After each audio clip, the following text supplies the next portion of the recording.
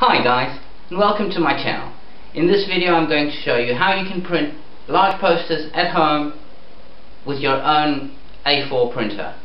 Okay guys, so what you need to do is open up your browser and type in Posterizer. Okay, so once you Google it, this is the first one that's going to come on here. Just click the download button. I've already done it, obviously.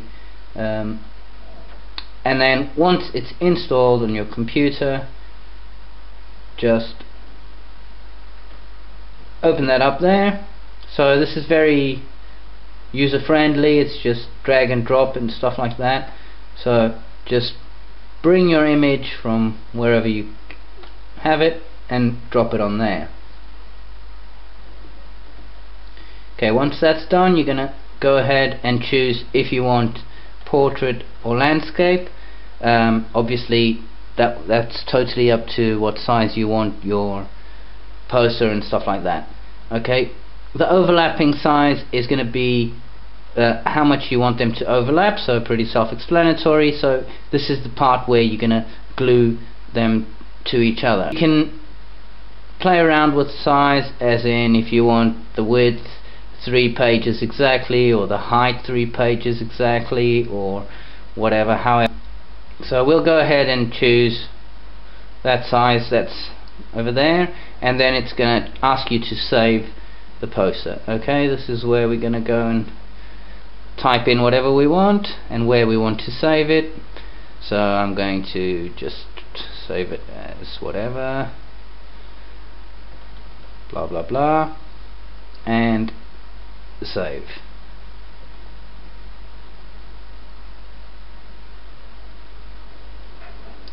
Okay, so now once it's saved, it will normally launch the poster, and there we go. Let me just and there we go. You can see all the pages that you're going to print out individually. Okay, so we're going to go ahead and print that out. Okay guys, so once you've printed out your poster, mine's running low on ink, or my printer's messing up somehow, but you know, you can get this to whatever quality you want, obviously depending on what quality you start with. So getting on with it, basically once you've printed that off, you're either going to need some glue or some tape. It can be any kind of tape or any kind of glue, and you're going to need some scissors or an X-Acto blade or knife or whatever. Okay, now obviously start laying it down. I'm going to try and get the whole thing in view. So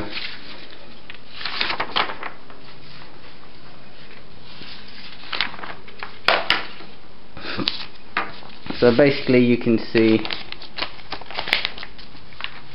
what you end up with. Okay, I chose 6 pages. You can choose as many as you want.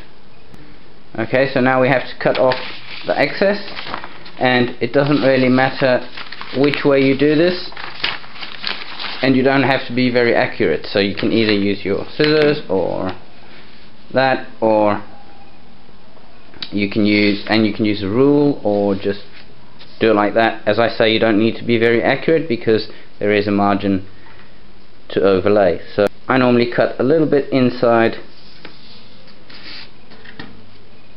of my drawing, so I have that overlaying space so I don't end up with white bits.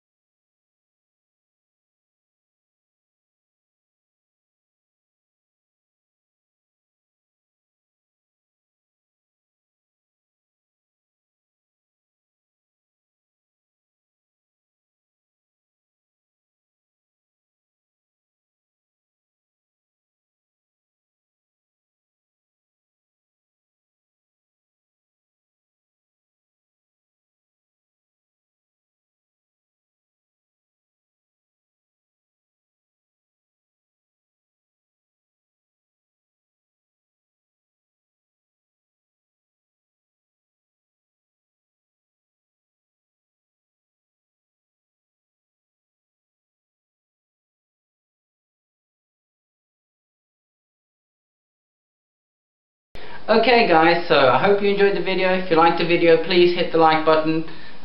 If you like my videos, subscribe for other cool videos. Check out my other videos, and I will catch you soon.